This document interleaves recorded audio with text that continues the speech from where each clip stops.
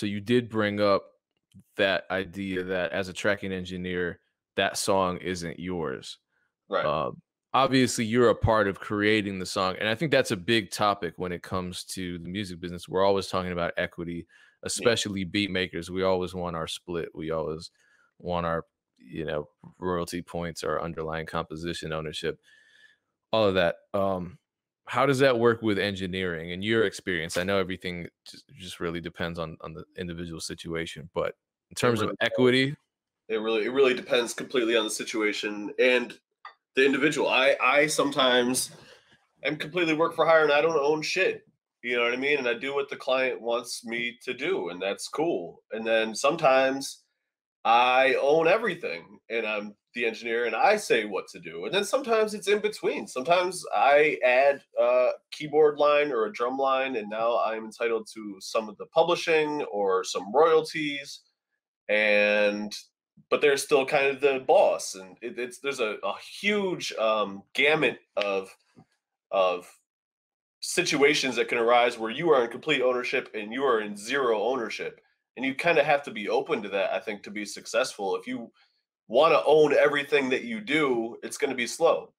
It's going to be slow. And that, as a producer, I'm that guy. I don't really want to do shit if I'm not going to own it or if I'm not going to have kind of complete ish control. Obviously, anytime you're collaborating with someone, um, you're not going to be in complete control. It should never be a dictatorship.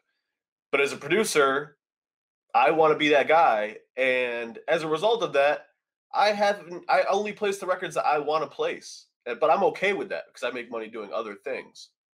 As an engineer, you probably can't be as stubborn on ownership because you're not going to own everything, and nor should you be entitled to. Honestly, I mean, sometimes as an engineer, you're only there for your technical prowess, and sometimes the client even has the technical prowess, they just don't want to do the shit. So you're not really entitled to ownership.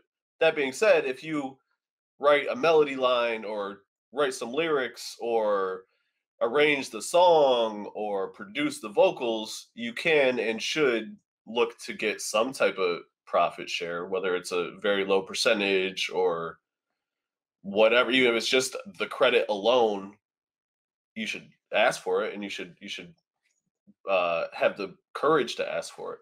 Although that can be tricky sometimes. yeah, how do you muster up the courage to have those uncomfortable conversations? You got to just do it. You got to rip the band-aid off and just do it. And if it doesn't work out, you got to be okay with what may result from that.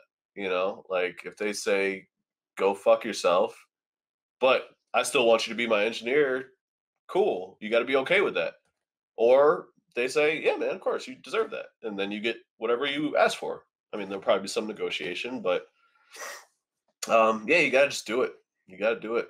And you actually have to prove your value too. I mean, that's the thing, that the creator mantra that we've been preaching, rightfully so, for the past few years. I mean, when I say we, I mean anybody that's kind of in this media space. Um, it doesn't apply to everyone.